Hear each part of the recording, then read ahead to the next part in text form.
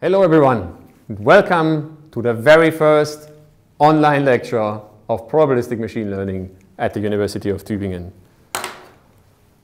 I'm not going to lose any time with introductions, but instead I'll start the course right away with an experiment that I've inherited, and by extension you are now inheriting it from the late and great David Mackay. So what I have here is, of course I have it in the bag, 3 cards .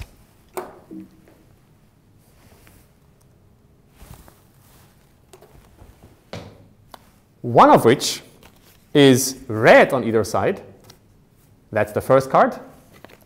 One of which is white on either side. That's the second card or third card. And one of them is red on one side and white on the other side. And what I'm going to do now is I'm going to put these cards into a nice little bag like this, shake the thing around a little bit so we don't know anymore which card is where, and then I'm going to randomly grab into it and just pull out one card, and I'll put this down onto my notebook, and now you can see that the side of the card you can see is red. And the question for you is, what's the probability, given that you see this red card, that the other side of this card, which you currently can't see, is also red? Normally, I would tell you to talk a little bit with your neighbor and discuss this, but because this is a video recording, you can just stop the recording for a moment, and once you've come to a conclusion, have an idea, you can switch it on again. Now that you've done so, I can provide you with a few alternatives, possible answers. Maybe your answer is the probability for the other side of this card to also be red is 1/2, because what's it going to be? It's either white or red.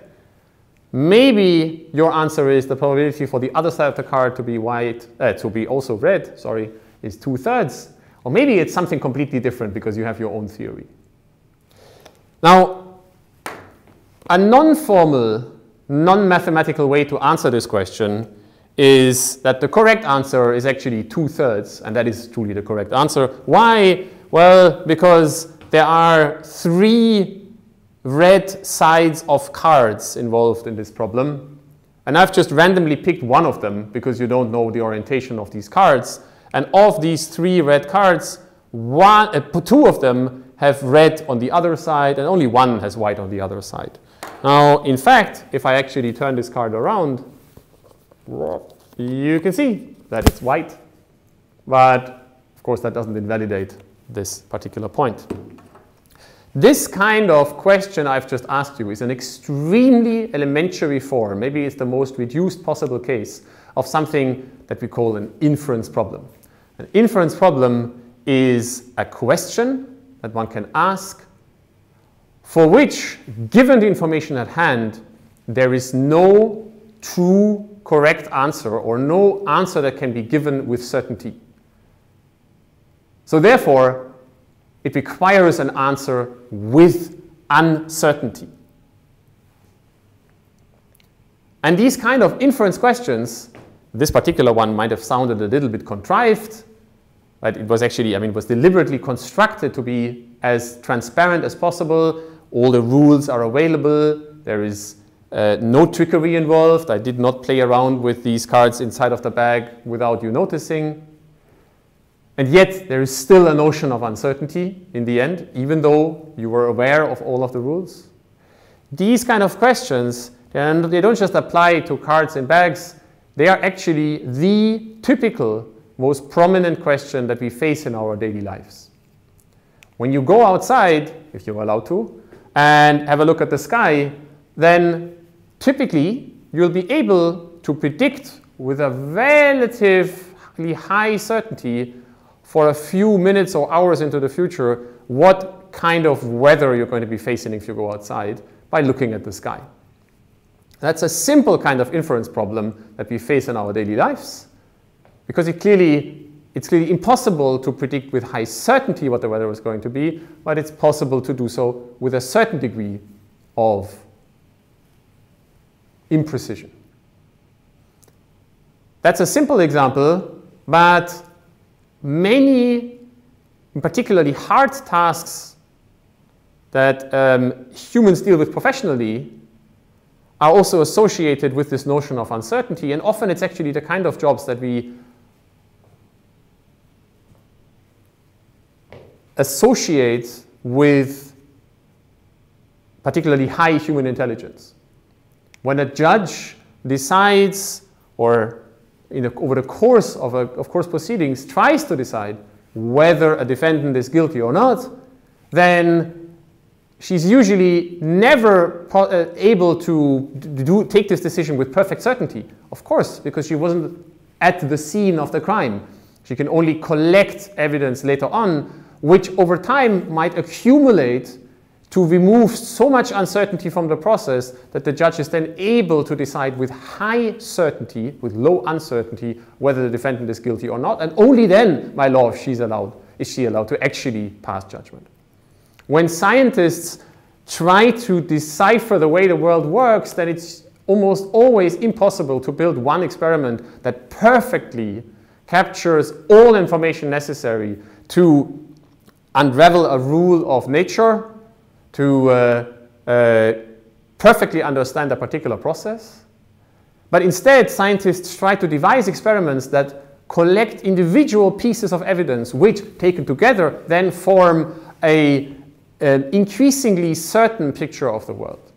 And when a doctor, maybe that's the best example in these trying times, when a doctor is faced with a patient that exhibits certain symptoms, then of course no medical doctor is able to say with certainty, with a logical kind of certainty as we are used to from computers, whether a patient has a certain disease or not, and how they are going to respond to treatment. But instead, medics have access to various diagnostic tools, from just looking at the patient up to high modern precision medicine techniques to collect evidence about what kind of ailment the patient has, and also to predict into the future what the reaction is going to be to a particular treatment.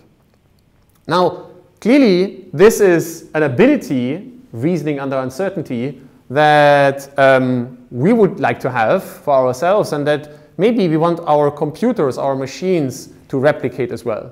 However, classically, a computer does not actually allow us, at least not out of the box, to do this kind of uncertain reasoning. The kind of formalism that you learn in an undergraduate computer science or computer science computational logic course is propositional logic, which allows to map true statements into other true statements. The important point being that there is only two binary values of truth, false and true. So, for example, imagine that we have two variables which might be called A, and variable A stands for it is raining outside, and variable B stands for the street is wet. Then a classic formal logic allows us to devise statements like this one, this string, which is spelled out as from A follows B, and which is represented by this truth table, which says that if A is true, then B also has to be true. So if it rains, then the street is wet. And it allows us also, so this process of reasoning that if A is true, then B also has to be true is classically called modus ponens.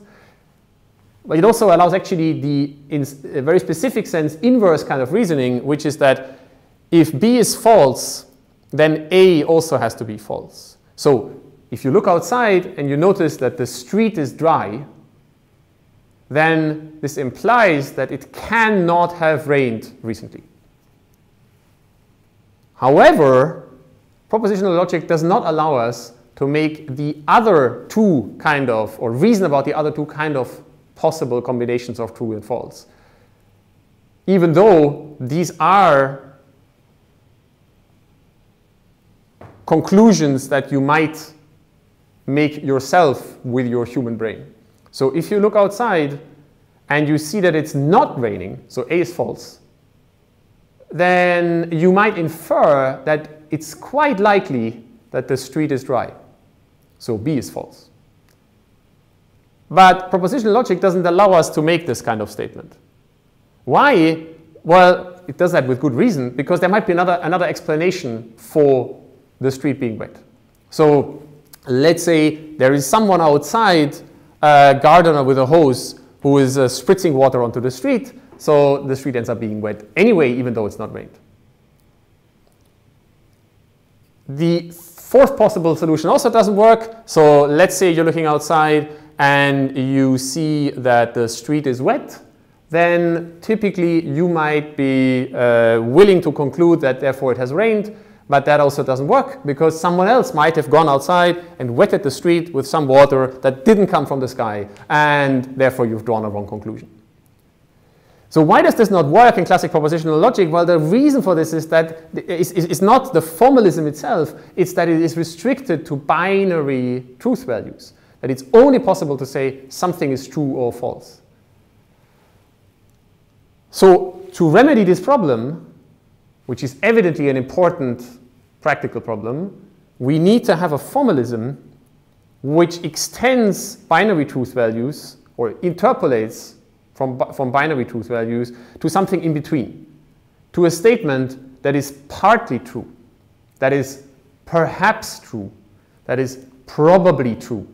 So we would like to be able to create this kind of plausible reasoning. We want to be able to say that if A is true, then maybe B becomes true, or at the very least it becomes more plausible. Or if B is false, then A either becomes false or at least it becomes less plausible. And if B is true, so that's something that classical logic doesn't allow us to reason about, then we might want to be able to say something like A becomes more plausible. If the street is wet, it seems to become more plausible that it has rained. We're never quite certain, but we become more certain that it might have rained. And finally, if A is false, so if it's not raining, then B becomes less plausible. So it's less likely that the street is wet. There are potential explanations left, but we deem them relatively unlikely. We would like to be able to write this with a notation that looks a little bit like this. So we're going to read this out, and in a moment I'm going to introduce this more formally, as the probability for the statement B, given that A is true. And this is going to be the probability for the statement B to be true. So a statement like this might replace this string by, instead of saying if A is true, then B is true, instead saying if we observe A to be true, then B becomes more plausible than if we do not observe A to be true. This is the kind of extension we want to make, and we have to do so because everyday reasoning requires us to be able to make these kind of statements. A perhaps nicer way to put this is in this quote by James Maxwell, one of the most seminal physicists of the 19th century, who said that the actual science of logic, so propositional logic, is conversant at present only with things either certain, impossible, or entirely doubtful. So either true or false. None of which, fortunately, we have to reason on, because this is not the situation we actually face in real life, because life is never certain or impossible. Therefore, the true logic for this world is the calculus of probabilities, a notion of uncertainty, which takes account of the magnitude of the probability which is or ought to be in a reasonable man's mind. So if you are a reasonable human being, then I hope that you're interested in this notion of uncertainty, and therefore in this course, because that's what we're going to be doing in this course. We will first establish a formal mathematical framework, and we'll actually do that today in this lecture for a probable reasoning. Then, over the course of the entire remaining term, use this to build a powerful collection of mechanisms that apply to real-world problems. And in doing so, we will encounter many mathematical and computational challenges which have to be addressed by specific technical tools. So a large part of this course will be dealing with designing these algorithms and models and tools to get this inference actually off the ground and apply it to more than trivial problems like cards in a bag. we're going to start right away with defining this formal process. But maybe at this point, and over the course of the term, there will be typically in every lecture maybe 3 or 4 of these gray slides. That signifies an opportunity for you to stop the video, because this is sort of an end of a train of thought. Maybe get up and get a glass of water or walk around a little bit to collect your mind. And then once you think you've understood this part, move on to the next one. Okay, now it's time to construct our formal system of reasoning using probabilities. And before I write down some axioms, let's look at an example that maybe gives an intuition for what we actually need. And that example is a roulette game. So I'm sure everyone knows how roulette works. There is a wheel of numbers that rotates, and someone throws a ball around those numbers until blink, it falls into one of these boxes. And next to the wheel, so notice that nobody actually interacts with the wheel other than the croupier. So there is the players can watch the wheel, but the game actually takes place on this board which is next to it. And this board lists all of the numbers on the wheel, but also a bunch of derived statements or variables. Like, for example, whether the number that we've seen is painted in red or black on the wheel, whether it's even or odd, whether it's in the top or the bottom half of the table, or even whether it's in the top, middle, or lower 12, so 1/3 of the entire set of numbers.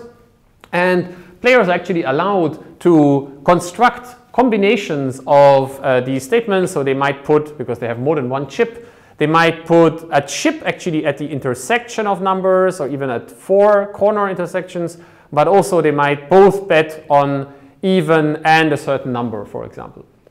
So imagine you are the designer of the roulette game, and your job is to construct a set of rules for this game such that it's fair. Now, how is this connected to our notion of probability? Remember, what we want to construct is a set of reasoning rules which do not use an indivisible chunk of true or false that we have to assign in a binary fashion to one particular statement, but instead to take this chunk of probability and distribute it across possible statements, such that some statements can be more or less likely. So here, what we need to construct is we first need to think about this wheel. So the wheel is some kind of mechanism that produces outcomes, elementary outcomes. In this case, there are 37 of these possible outcomes, 36 numbers and a 0. And then we are not going to make statements. So the players don't actually make statements about those numbers necessarily, but they make statements about these derived quantities. So the individual numbers are actually part of these possible statements, but there are also derived statements that are essentially collections of subsets of the numbers. So for example, the red subset is the subset that is marked in red on this board. And what we now need to make a fair game is, as a third kind of quantity, the first object we have to think about is the wheel. The second thing we have to think about is the table and how to lay it out. And the third thing we have to think about is the rules of the game, which allow or which ensure that the payout is fair. And now we have to think about what it actually means for the payout to be fair. We're now going to turn these statements, or this sort of intuition, into a mathematical formalism of axioms. And these axioms go back to a wonderful Russian mathematician, by all accounts a very interesting man, called Andrei Nikolaevich Kolmogorov. He was born in the 1903 in the early 20th century and lived until 1987, and he clearly had a very interesting life. He was born to a mother who died at birth. His father didn't care for him. He was raised by his aunt, who also afforded him a good mathematical education. There are all sorts of interesting stories connected to his name, and over the course of his life, he became the father of modern probability theory.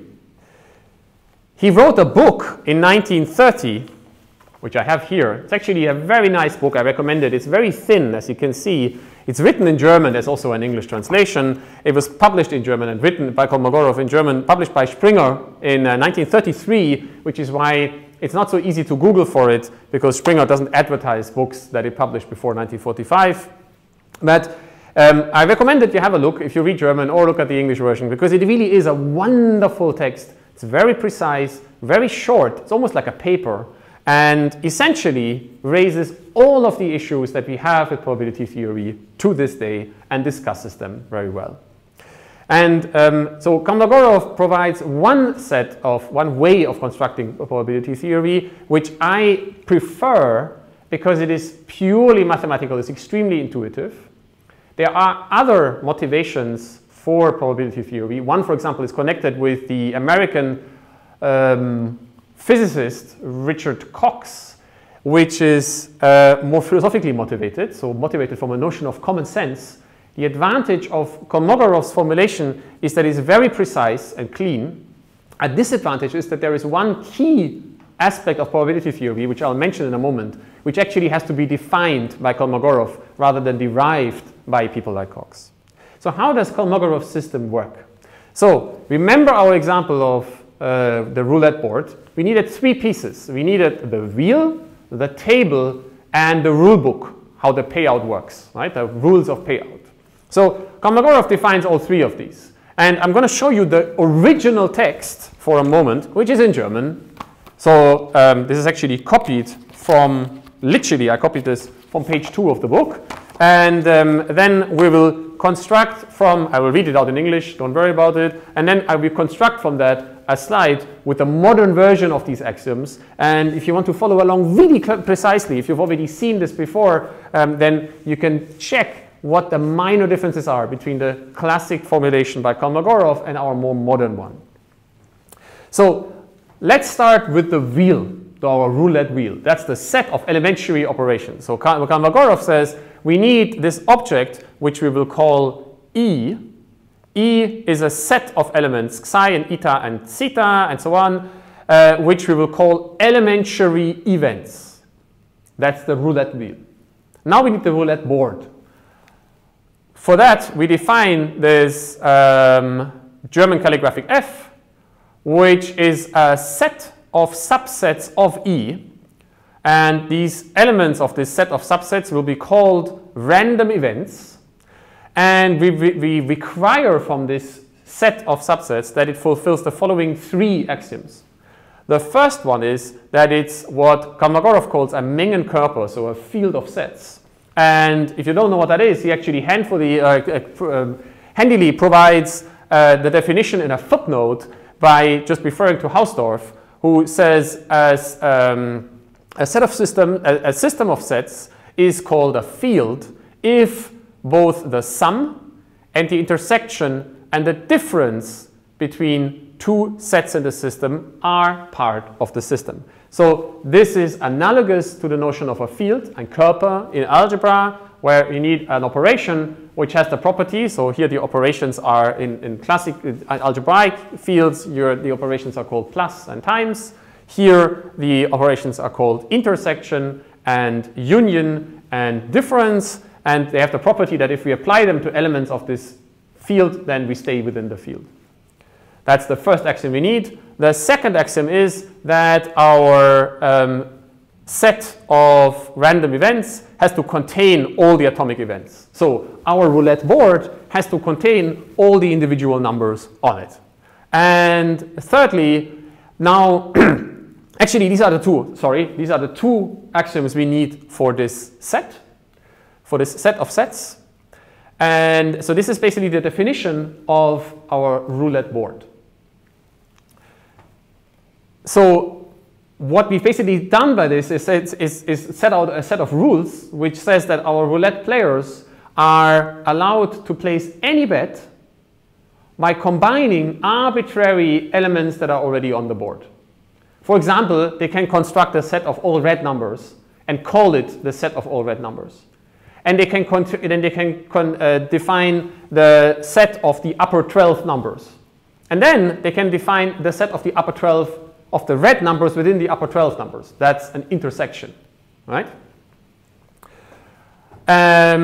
Okay, and so now we need the third part. The third part is the rulebook. And so for the rulebook, we will need to come up with a way of assigning probability to the atomic events. So for that, we will distribute truth, and we will distribute a finite amount of truth, 1, across the atomic events, and then come up with a rule for how those probabilities on the atomic events translate into probabilities on the derived events, which are part of this set of possible events, set of sets. The rules for that, which Kolmogorov sets out, are that for every element, for every set in F, we will define a non-negative real number. So that's what we will call the probability. And we will call this the probability. It's a function that maps from A to a real number, a positive real number. It's called P of A, the probability of A. We will call this the probability of the event A, and it requires that the probability of the entire set, the collection of all atomic events, is 1. So that's what I meant by taking the block chunk of length 1 and distributing it across all of the events.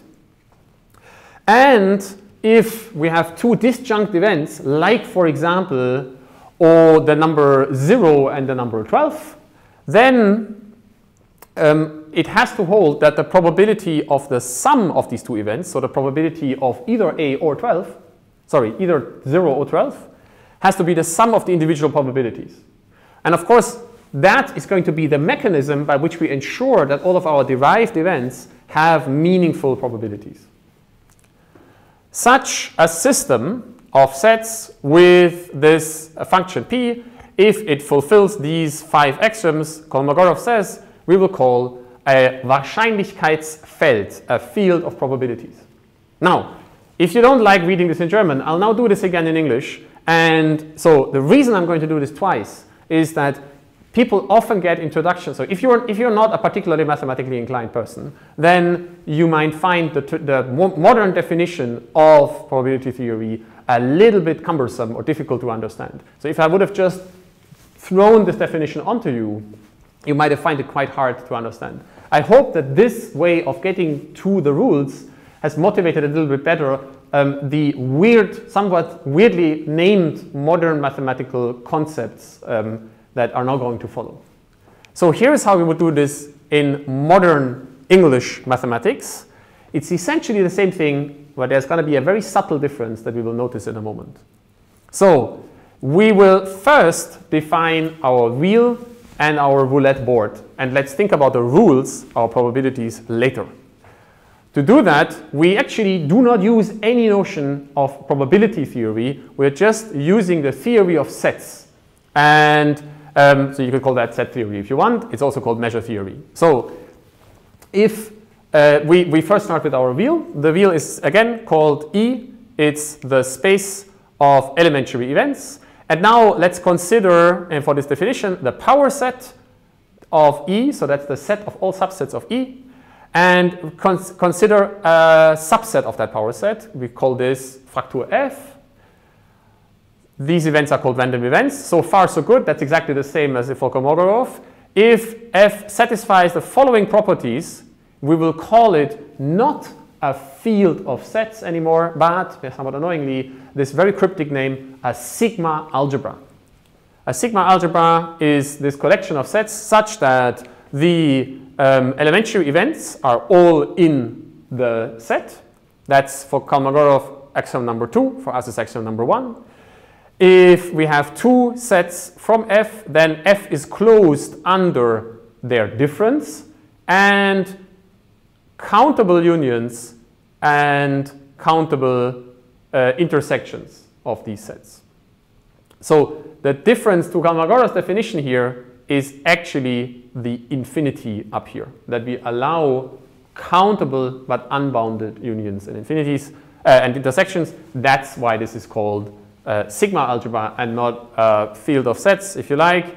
but it's really just, at least at first sight, a minor difference, and it requires a little bit of fixing later on. So that's just a sort of a post hoc correction that later generations of mathematicians have made to Kolmogorov's axioms to make them a bit easier to use. We will notice in the next lecture why this is actually important. This kind of property already implies that the empty set is actually a part of F. This follows from the third axiom. If, by the way, it's also true that for countable atomic events, E, we can actually, you can think of the sigma algebra as just a power set. The power set has this property. This is not true for uncountable spaces, and we will have to think about that in lecture 3, but we will talk about that when we come to it, because it's actually a little bit of a tricky bridge to cross.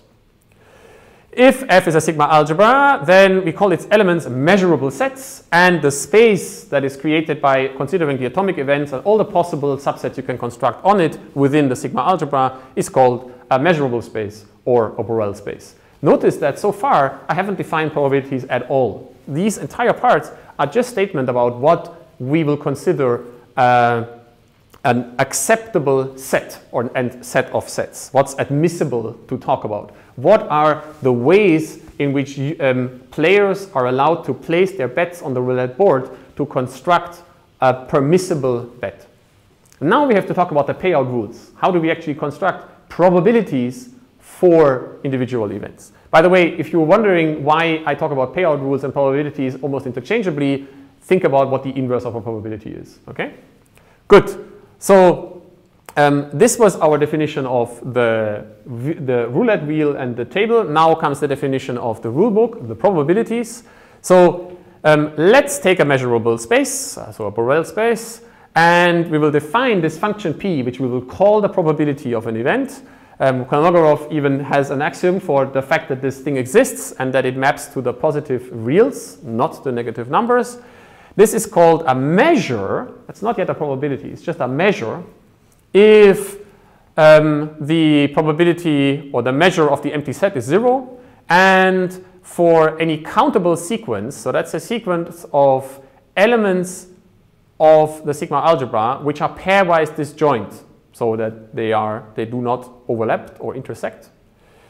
We require that, and this is really the sort of master axiom for probability theory, not the master theorem, but the master axiom, that the probability of a countable union of these disjoint sets is equal to the sum over the probabilities of the individual sets.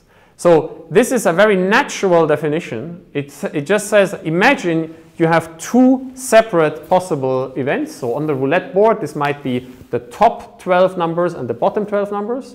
And we have assigned probability to both of these events. And the probability of the OR of these two, so the joint of them, has to be equal to the sum of their probabilities. Why? Because otherwise we could construct what's called a Dutch book. So we could construct a strategy to bet which guarantees that we will win.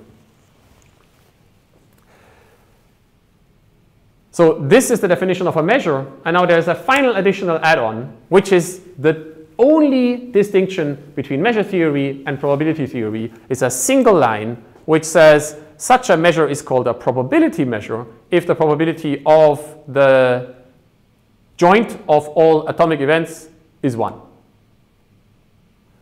So all that says is that there is no infinite truth in the world. There's only a finite amount of truth. A statement is either true or it's partially true, but it's never more than true. Okay? That's actually really straightforward.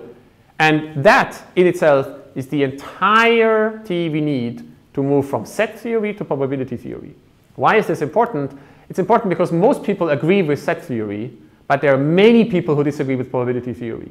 So if you disagree with probability theory, either you have to disagree with set theory for countable and even finite sets, or you have to disagree with that one line, that there is only, that a statement cannot be more than true.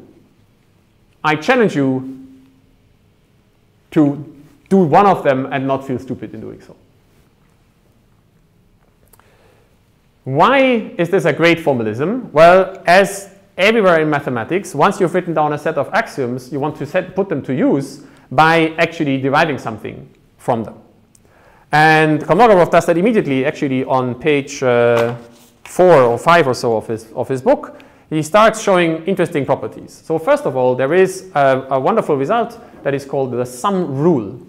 I'll just state it and then I'll tell you why it's useful.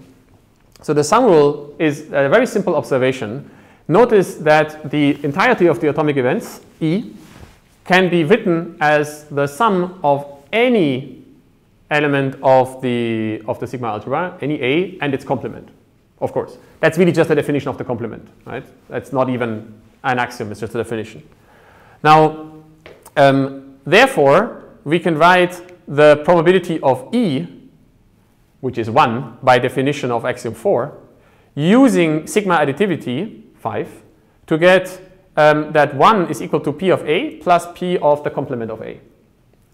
So therefore, the probability for an event A is 1 minus the probability of its complement. Okay?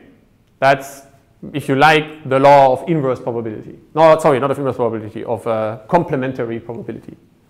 Now, now we're going to make a definition. So we'll just introduce a new notation. We will talk about the joint probability, P of A and B, as a shorthand for the probability of the intersection of A and B. This notation will be much more convenient later on when these A's and B's are not always sets anymore, but we will adapt the notation a little bit.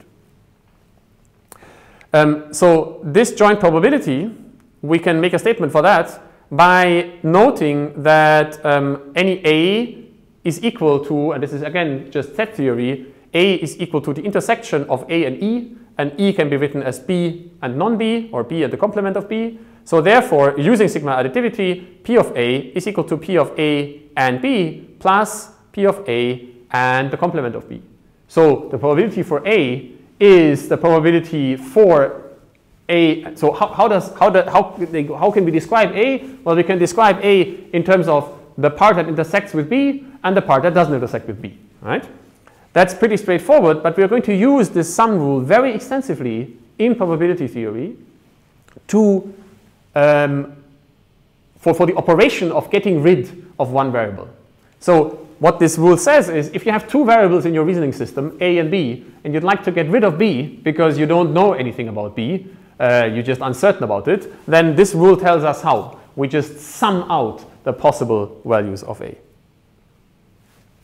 The second statement we'd like to make is, unfortunately, this is the point where Kolmogorov, with his strong mathematical bent, has to actually define something rather than derive it from common sense, is a definition rather than a theorem. So it's a definition for what's called the conditional probability.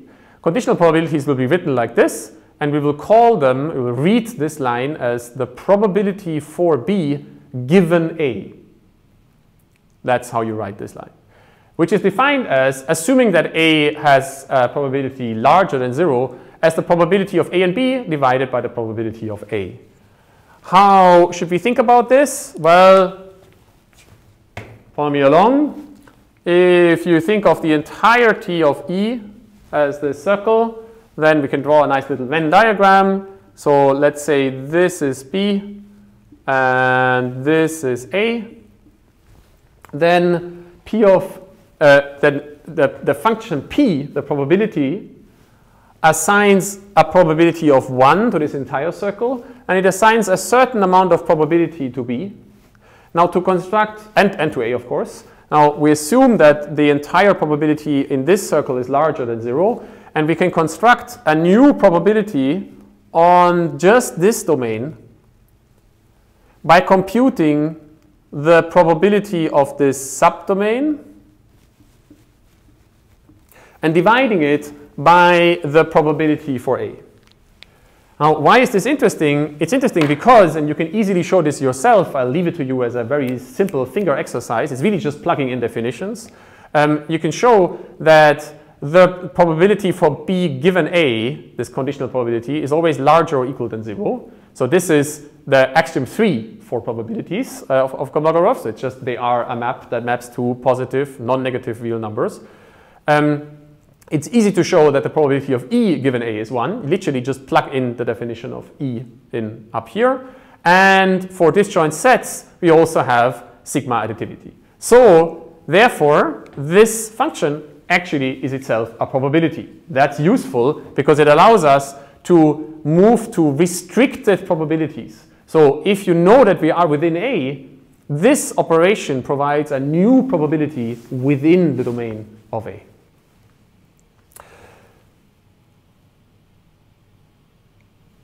And what are we going to use this for in reasoning? Well, we'll use it to reason about one variable given the other. So if you have information that comes from variable, like you want to say something about B, but you've made an observation about A, then this rule tells you how to incorporate this in your reasoning process. We're almost done, though we're not quite done yet, because there is this P of A down here, and that's kind of often a problem to construct, so we have to say what this actually means. And for that, we use what's called the law of total probability, which is actually an extension, if you like, of the sum rule. So if we, again, consider a set of these pairwise disjoint events A, so that they do not overlap, also assume that together they span the entirety of E. So this could be, for example, A1, A2, and the complement of A1 and A2 in E. Then for any element of the sigma algebra, for any event X, the probability for X can be written as, sort of it can be sort of represented in a, almost in like a basis for X, or sorry, not as basis, a generating set for X, as a sum over conditional probability times probability. So probability for X given AI times P of AI.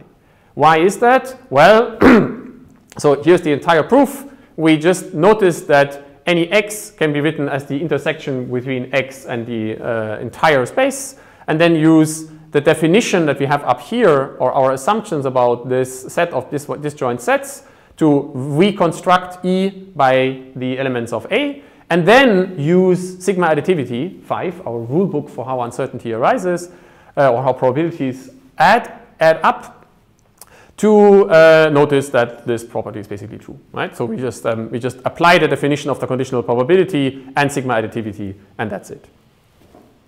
So why is this a useful, what are we going to use this law of total probability for? Well, we are going to use it to complete the construction of the conditional probability into a wonderful theorem that provides the basis for all inference processes using probabilities, and that is called Bayes' theorem, which states that the probability for AI given X is the probability for AI times the probability for X given AI, divided by the sum over all such terms over I.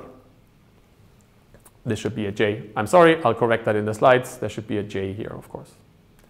So, or another summation index.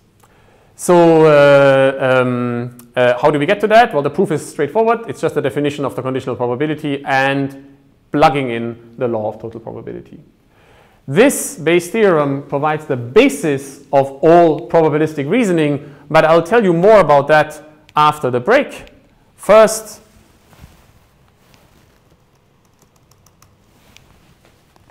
I'll show you a summary of what we just did. These axioms I just wrote down, which are actually, if you think about them, hopefully very easy to buy, because they're really just set theory with a measure on sets, and the only constraint that makes that measure into a probability is that there is only a finite amount of truth. That's it. So there's not much to question about that. If you do so, then you can directly derive these wonderful theorems, which are the sum rule, which is a way of getting rid of variables in your reasoning problem, the product rule, and directly arising from the product rule and essentially the sum rule, which is restated as the law of total probability, Bayes' theorem, which, so here in this case, you can even use it directly from the sum rule, right?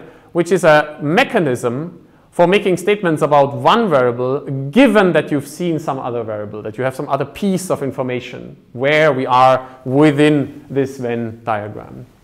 And in a moment, I'll give names to these individual terms, and then we'll talk about how we can use them to do something interesting. But for now, you should take again a brief break, stop the video, think about what we've just done, and then let's come back and continue.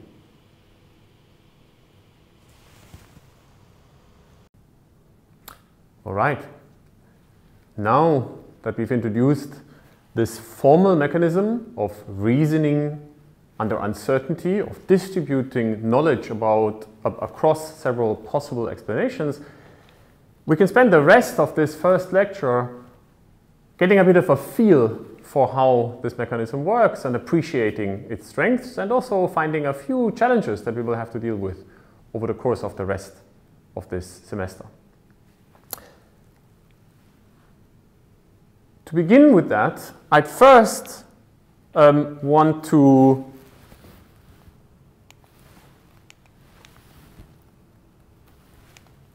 there we go. I first want to give a few philosophical interpretations for these terms in Bayes' theorem, the ones that many of you will have heard about before. So the way I introduced this framework so far didn't require me to give philosophical interpretations for the terms that show up in these expressions that we've been looking at. But of course, historically, this framework is much older, actually. It's much older than Kolmogorov's measure theoretic formulation. And the terms in Bayes' theorem have always been associated and immediately been assigned philosophical interpretations. So this is not going to be a bit of a big surprise for most of you. So let me just move the mouse out of the way. So this probability for a hypothesis X given the data D has always been interpreted as a posterior distribution, and in fact you've already noticed me using words like data. So let's say we have two different statements, an observation and a latent quantity X, data and latent quantity, something you see and something you want to reason about. Then this conditional distribution for the thing you'd like to know, given the stuff you got to see, is called a posterior probability. And it arises by Bayes' theorem by multiplying P of x with P of D given x, the conditional, and dividing by the probability for D, which can be written as a sum by the law of total probability, as a sum over all possible values that x can have. So all possible elementary events, if you like, or also elements of the sigma algebra that together make up, that are mutually distinct and together make up x, by summing out over all of these possible x's. So this term up here, P of x, is usually called the prior probability. P of D given x is called the likelihood for x. Notice that it is, when we use the word likelihood, we talk about a function of x. P of D given x is a probability for D given x. It's not a probability for x, but it's treated as a function of x. And the word likelihood has been specifically reserved for this kind of use. And this denominator, P of D, which can also be written over as the sum, is known as the evidence for the observation D. It's how likely this observation D is under any possible explanation for how it might have come about. Under this interpretation, we can think of Bayes' theorem as weighing, as computing a posterior distribution for x given the data by weighing the individual possible explanations for the data and the underlying hypotheses relative to each other. So how likely is it that x is the correct explanation for the data? Well, for that we have to reason first about how likely x is in itself, and then multiply with the probability to observe the data if x is indeed the correct explanation, and then normalize this probability distribution, because that's how we define conditional distributions, as a normalized probability, by normalizing by the sum of all such possible explanations for the hypothesis x, by summing out over these individual terms. Many of you have heard these terms before, and we're going to talk about them many and many times over the course of this semester, so I'm not going to dwell too much on this. One key point to keep in mind here is, and I will get back to that later, is that as we just derived this framework, you might have noticed that the entire, like the key contribution, the key part of the construction was the construction of the sigma algebra and the probability measure P. All of these together form the set of assumptions that we use when we do probabilistic reasoning. It's not just the prior distribution.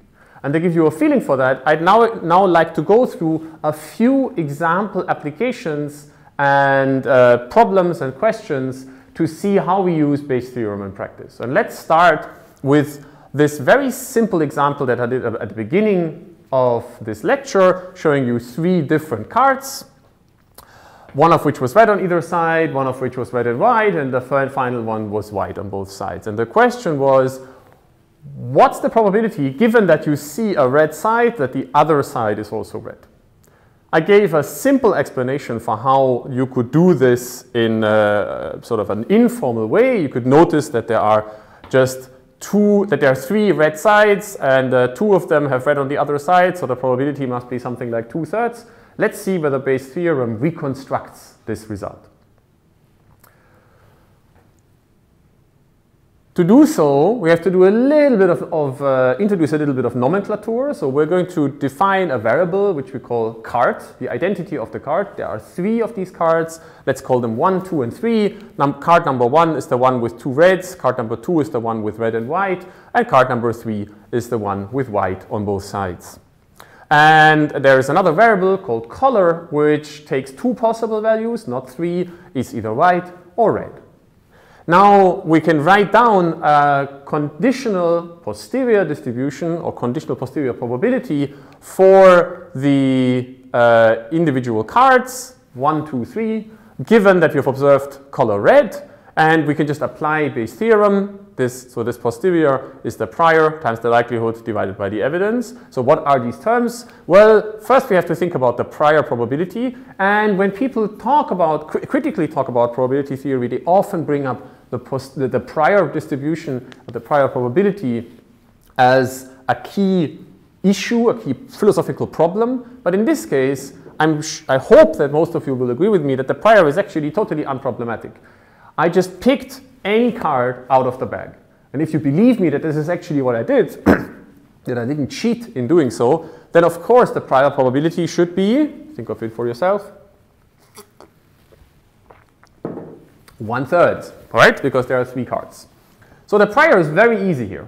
The more interesting object is actually the likelihood. What's the probability to observe the color red, given that we have card 1, 2, or 3?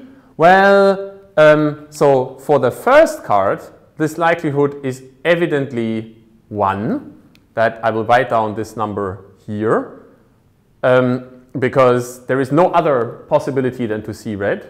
For the second card, the likelihood is 1/2, and for the third card, it's actually 0, because if it's the white card, there's no way I'm going to see red. So this is the only source of structure that enters this problem. The prior is totally uniform. So what's the evidence, the normalization constant? Well, this is also easy. It's 1/3 times, because that number can get out of the sum, times the sum over 1 plus 1/2, 1 plus 0. So that's 3/2 times 1/3, which is 1/2. The prior is the same for every possible card. So these 2 numbers together give 2/3. And the only thing that changes from one scenario to the other, from one hypothesis to the other, is this likelihood, which is either 1 or 1/2 and 0. So the question I asked at the beginning of this lecture is, what's the probability, given that you see red, that the other side is also red? In our namespace here, where cards are numbered from 1, 2 to 3, that question essentially is, what's the probability for card 1? Because that's the one that has red on the other side. And we can now see, if we take this likelihood and plug it in here, we get exactly 2/3, which is what we wanted to see. Another thing you might notice is that the probability for the other card, for the one with white and red, is 1/2 times 2/3, which is 1/3, and 2/3 plus 1/3 is 1, which is something our mechanism requires us to have, that the total sum of our probabilities remains 1.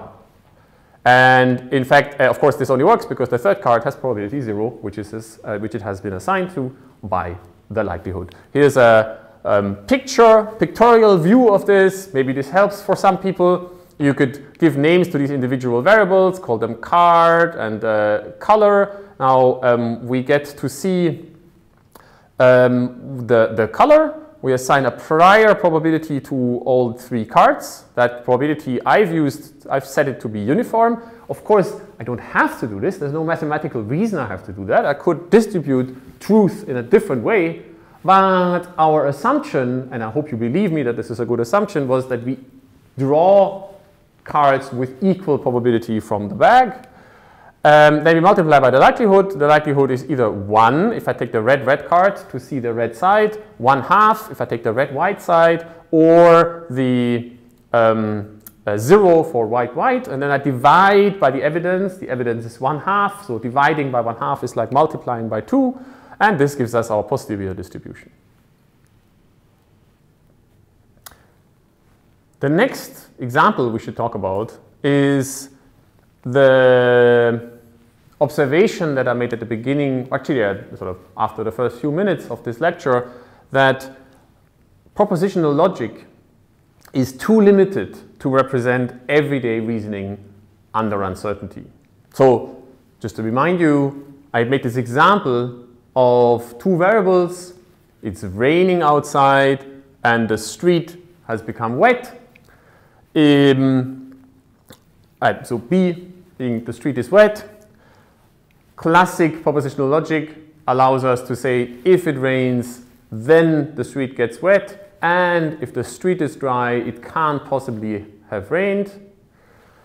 What we'd like to do is to extend this to include statements like, so first of all, to weaken statement like this, so to be able to say if it rains, the street becomes more likely to be wet, or if the street is dry, it becomes less likely that it has rained, but also to do to add the 2 kind of inverse reasoning processes that are not possible under propositional logic, which are that if the street is wet, it becomes more plausible that it has rained, or if it hasn't rained, it becomes less plausible that the street is wet. It's actually possible to show that this is the case very simply by plugging in real numbers into Bayes' theorem and just checking that inequalities hold. I'm not going to do this here because it's actually one of your homeworks. We're going to talk at the end of this recording very briefly about how homework exercises work for this lecture, and then there will be more discussion of that in our first inverted classroom on Tuesday, the 21st of April. Instead of spending too much time with this example then, I would like to show you something else and give you a concrete and quite recent example of why it's useful to know about probability and why reasoning under uncertainty is often not as intuitive as people think. And to do so, let me see if I can briefly do this here. I want to use an example that actually happened or is happening in real time just now. So about a week ago, I think on the 6th of April, the US Food and Drug Administration, the federal FDA, provided an emergency permission to a company called Celex to introduce to the market an antibody test for the coronavirus disease COVID-19. Antibody tests are different from virus tests. So this is a test that checks whether it can detect in your bloodstream immune responses to the coronavirus, specific to the coronavirus, which are an indicator that you've probably gone through the infection and indicate that it's likely that you're now immune to this disease. This test looks, you can see a little drawing here. So this, by the way, this document I've opened here is actually the official sort of tech sheet, essentially spec sheet for this test provided by the company that built it. This device it's a use at home device, if you like. It looks a little bit like a pregnancy test. You put a drop of blood that comes from a pinprick onto this part of the device, and then over time, up to 3 of these test strips become red. And if they're all red, then that means that the test has detected some antibodies in your blood. This test has gone through the news because, in particular, because the British government has announced that they are ordering a very large number of these tests, as far as I know, about 3 million of these tests, to distribute by mail to the British public so that people can test at home whether they have gone through this coronavirus disease. Because, of course, people are a bit unsure whether they've actually had the disease or not, because there are all these rumors or also evidences for asymptomatic courses of the disease. So people are actually often unsure whether they've had it or not. So if you look closer into this document, then one of the numbers you can find, an interesting bit, is over here. There's this table that lists, essentially, it's a little bit complicated the way it's printed, but essentially it lists true positive and true negative rates. So percent positive agreement and negative percent agreement, and the corresponding numbers are 93.8% and 96%. So that means if you have been exposed to the disease and your body has produced antibodies for it, then the probability that this test, that the strips in this test will actually show up is 93.8%.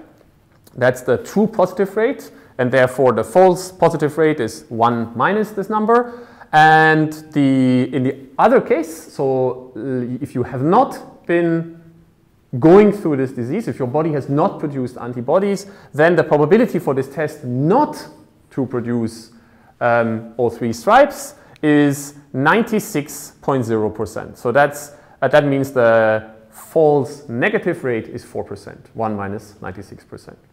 Okay, so these are the numbers, and to a layman like me, these actually sound like a relatively convincing performance for this, so specificity and selectivity for this kind of test. They might convince you that this is actually something important to test at home. And I think a lot of people, partly in the UK, but also all across the world, are looking forward to having such a simple test at home delivered by mail, to put a pinprick on their finger and see whether they are immune or not. Because, of course, this has a massive economic implication as well. So now let's think about what these numbers actually mean. So if a random person uniformly selected from the population actually gets this test delivered by mail to them, and they try this out at home, and let's say the test is actually positive, so all 3 stripes lighten up, then what is the probability that this person actually is immune to the disease? For that I have to go back to my slide. And we just plug in these numbers into Bayes' theorem. So the probability, these are numbers I just quoted to you from the spec sheet. So the probability for a true test, so T being the outcome of the test, given coronavirus infection, C, is 93.8%. And the probability of a negative test, given that we don't have antibodies in our bloodstream, is 0.96. Those are the numbers we can now plug into Bayes' theorem using the formalism we've just constructed.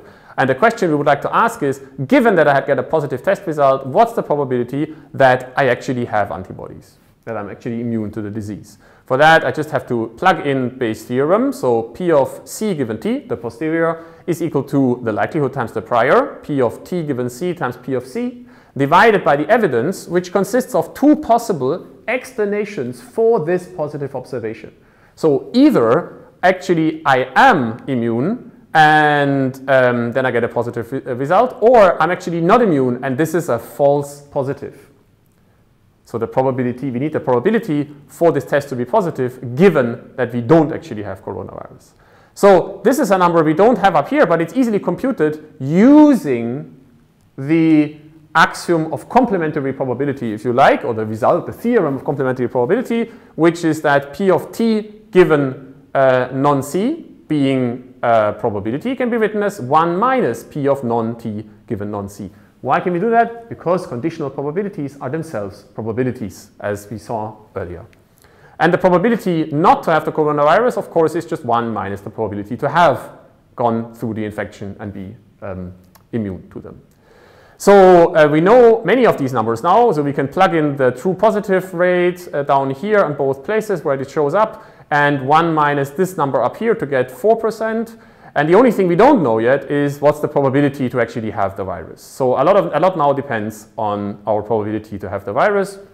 Well, so of course this is a very debatable, but at the moment I think it's realistic to assume that there's still a very small percentage of the population that has actually gone through the infection. So in Germany, the official numbers at the time that I'm recording this video is that there are the Robert Koch Institute lists about 100,000 cases of coronavirus infections in Germany. Let's assume that that's a massive underreporting and that there are actually 10 times more cases, which might be a realistic assumption. Then that means there's roughly 1 million people in Germany who've gone through this infection, which is about 1%, plus or minus a little bit of the population. So let's say the probability to have this virus is actually 1%.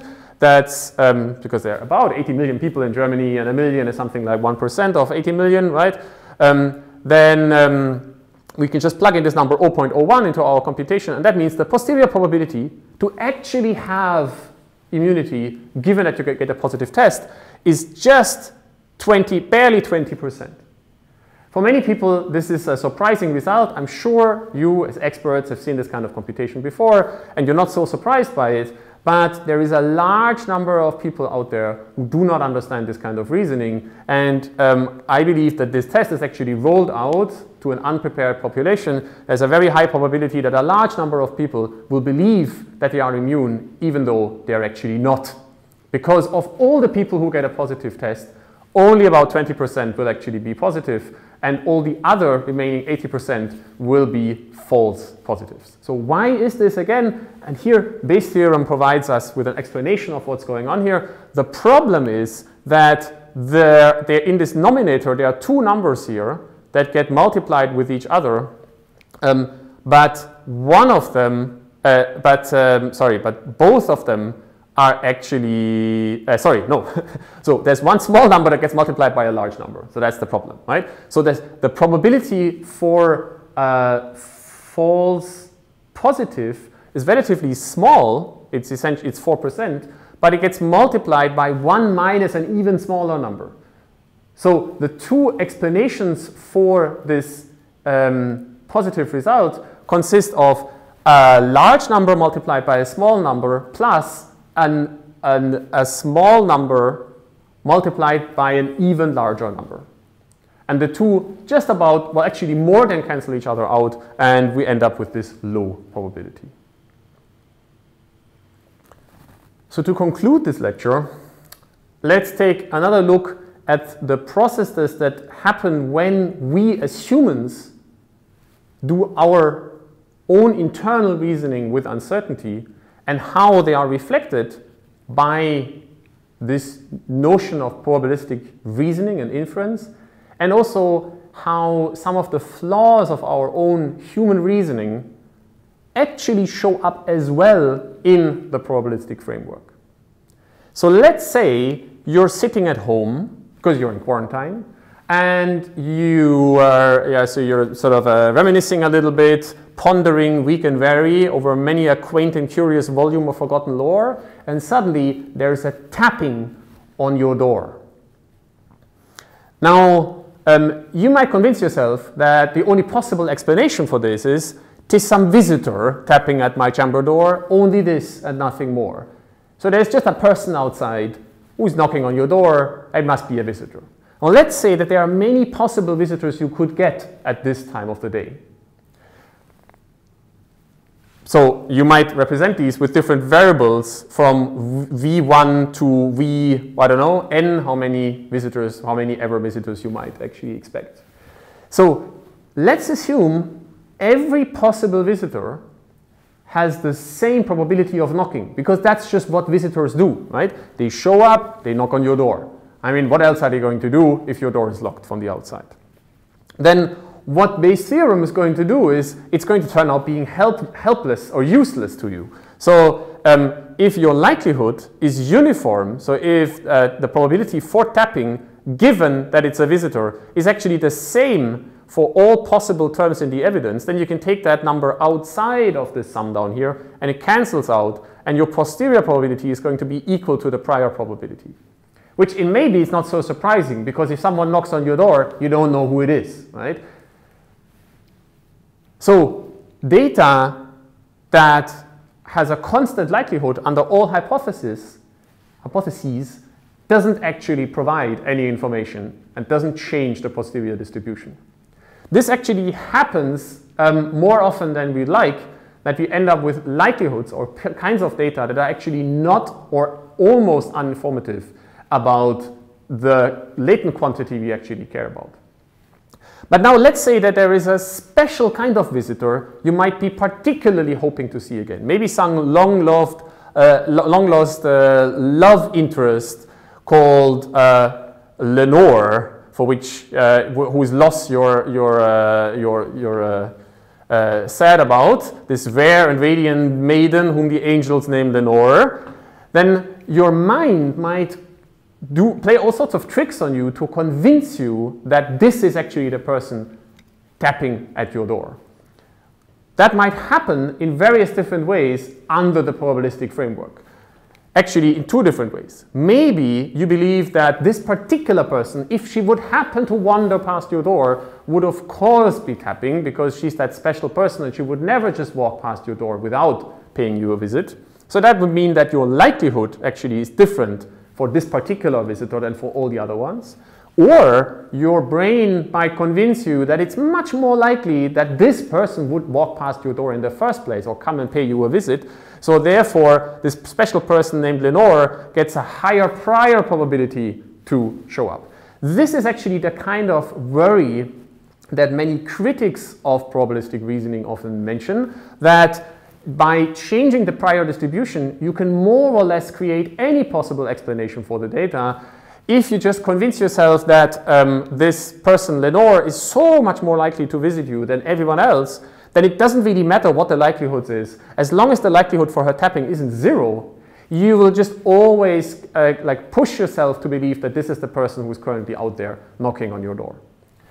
So maybe then you actually realize that it's the other way around, that you have lost this person, that she's never going to visit you again for reasons that we might not fully understand. Maybe she's dead, maybe she just doesn't like you anymore. Then your prior probability you have to assign to this hypothesis actually is zero. And by convincing yourself that, oh, of course this person is going to come and visit me, you're just going to be wrong. So you have to force yourself to put the prior probability to zero. Only then will you actually maybe get the correct answer, which is that it's very, very unlikely that this special person is knocking at your door. The probability might even be zero if she's actually dead. So by changing the prior distribution, you can actually convince yourself of more or less anything. And that's, of course, something people are often worried about when they think about probabilistic reasoning. In practice, over the course of this term, we will find that often this problem is actually present, but it is much, much more subtle. It's often created not as much by how we distribute truth across the hypothesis space, so what the prior distribution actually is, but the bigger problem is often how we construct this space of hypotheses in the first place.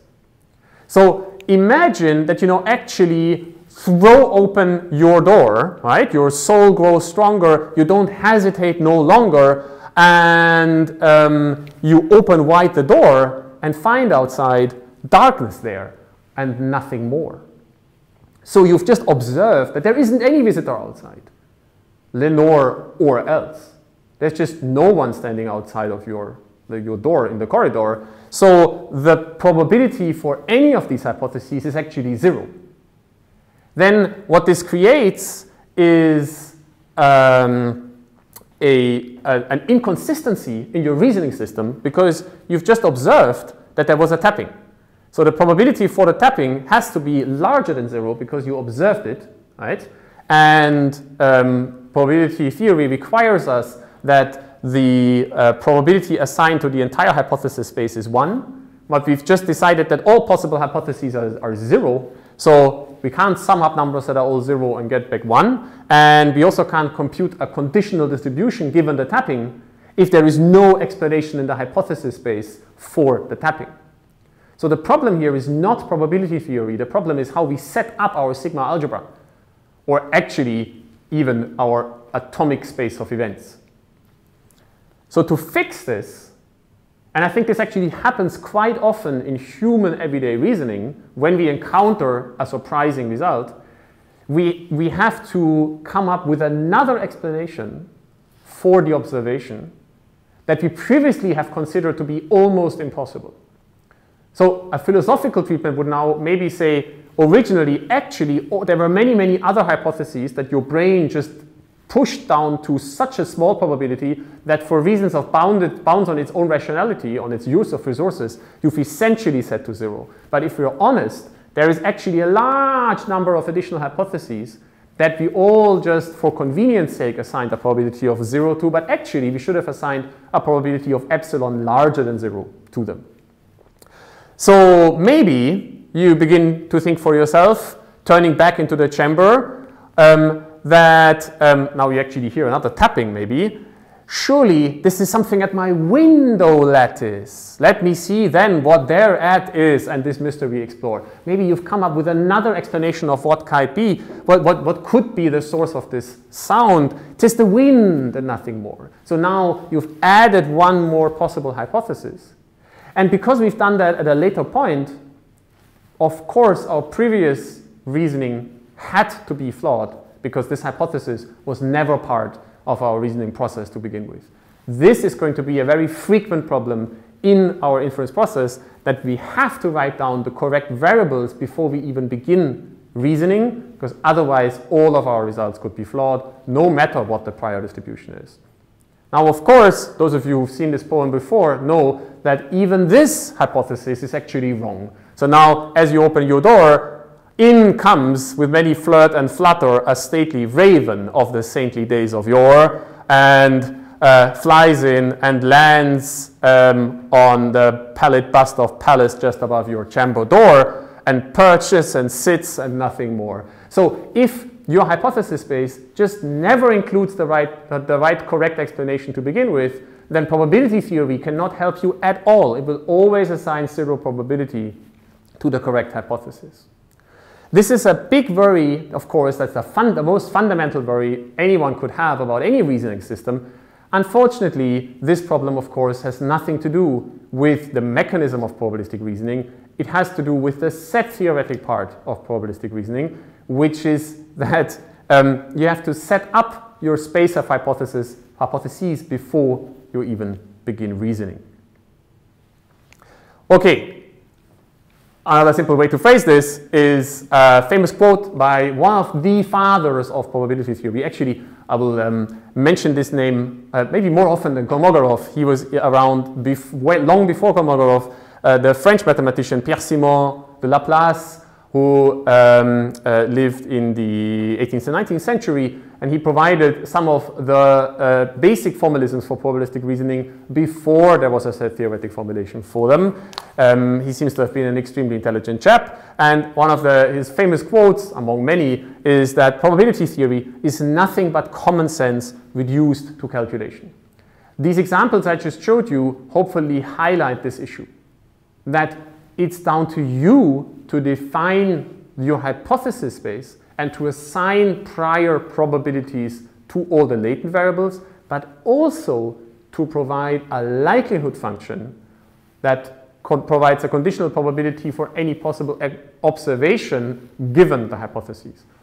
Both, or actually all three of these objects, the hypothesis space, so the sigma algebra, and the joint probability measure over all of these variables, are part of what you have to design when you build your own reasoning system.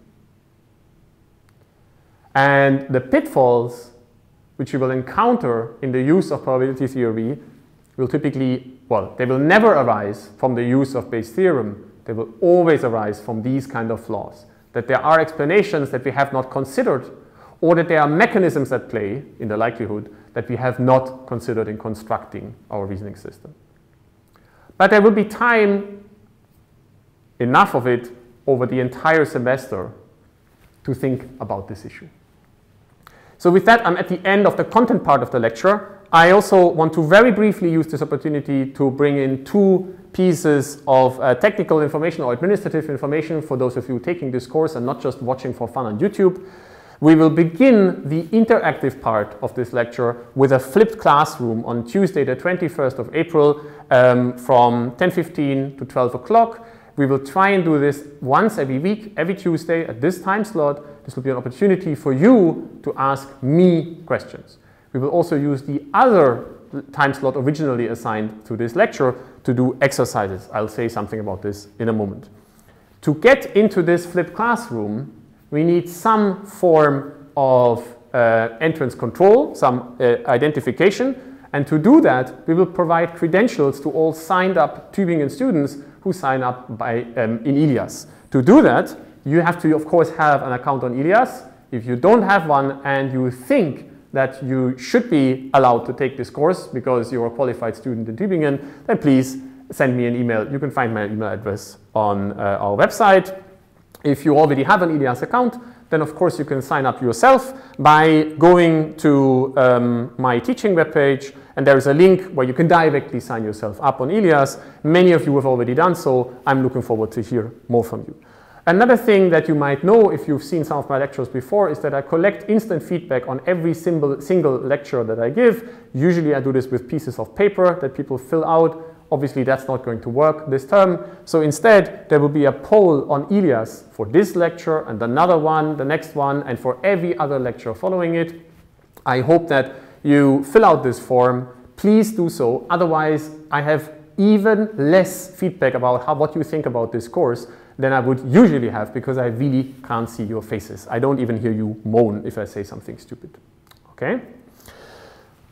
The other thing I should briefly say is that there are, of course, exercises associated with this course, which you have to take for credit. I will say more about how the exercise system is going to work, how tutorials are going to work in the flipped classroom. But maybe it suffices to say, as an advance notice, that there will be a plenary, symmetric, hopefully, if it works out, plenary tutorial every Monday from 10 CT to 12, so 10:15 to 12. This course comes with a number of exercises. There will be basic exercises, there will be mathematical, relatively simple theoretical exercises, and then every week there will be a programming exercise that goes alongside the course and gives you an opportunity to really try your hands on these mechanisms and algorithms and models and tools that we're going to encounter over the course of this term. And they will quickly become much more hands-on. As a startup exercise this week, we've given you something that I think is actually really important in this phase of the development of machine learning, which is an opportunity to test for yourself how useful the deep learning, the standard tool that many people now think of as machine learning, actually is for generic data sets. So many of you might think, having taken a deep learning course last year, that all of machine learning is deep learning, and if not, then all of old machine learning is now outdated and everything should be deep learning. We should try whether that's actually true or not by this week's exercise, which I'm not going to read out, but it basically works as this. Here's a data set. Many of you will have seen this before. It's the famous Keeling curve of CO2 concentration in the atmosphere collected over the Mauna Loa volcano on Hawaii. And your task will be this week to use any standard deep learning toolbox you like and use it to construct a prediction of this data set into the future. And I'm very much looking forward to see the result of this modeling task, what you come up with. While you do that, maybe pay attention to a few interesting questions. One of which is, how easy is it to set up your model? So I'm actually hopeful that some of you will come up with quite interesting deep learning models. How much knowledge do you think it takes to build these kind of models? Later in the course, we will encounter probabilistic models that allow us to do the same thing, and we have to compare how hard these models are to build manually. Think for yourself how much you trust this model. That has something to do with how much you understand it and whether you think it's the right model or not. And think for yourself about the uncertainty that this model might be associated with for you. So that means how much do you actually trust this model. With that, I'm at the end of the lecture. I have tried and used these first few minutes that we have together this term to introduce you to the notion of uncertainty, point out that uncertainty is a fundamental part of our daily lives, of scientific, medical, and societal processes, even political processes, and that being able to deal with uncertainty is one of the most important parts of human intelligence. To address this, we constructed a formal reasoning system called probability theory, purely from a relatively basic axiomatic system, which is based only on the distribution of a finite amount of truth across sets of sets. And we noticed that there is actually very little philosophical motivation we have to provide for this system. We only have to assume that we have a certain space of hypotheses over which we distribute a finite amount of truth, and then we just have to make sure that when we construct sets of subsets of this space, that we add up probability in the correct way so that we don't accidentally add additional probability so that it doesn't sum to 1 anymore, or lose some probability in the process so that it doesn't sum to 1 anymore. In doing so, we also arrived at two elementary rules of probability theory, the sum rule and the product rule. These are stated here again. Actually, the product rule wasn't so much an axiom, it wasn't so much a theorem as an axiom, it was actually a definition. I pointed out that there are also philosophical ways of motivating this choice of the definition of the conditional distribution. Well, we didn't do them today, just to save some time. These two together give an almost immediate corollary, which is known as Bayes' theorem, and Bayes' theorem provides the mechanism for reasoning under uncertainty by giving a relationship between posterior probability for a hypothesis given some observed data and a prior probability and the likelihood to observe this data if this particular hypothesis is actually true, by normalizing it with the probability, the so-called marginal probability for this data, which arises by just summing out all possible such explanations for the data under various hypotheses. We notice that this framework allows us to formalize simple reasoning processes, even those that might be quite important at this point in time for our society. And we also saw that this process, this mechanistic process, does not absolve us, the designers of algorithms, from the responsibility to actually put the right assumptions into our model.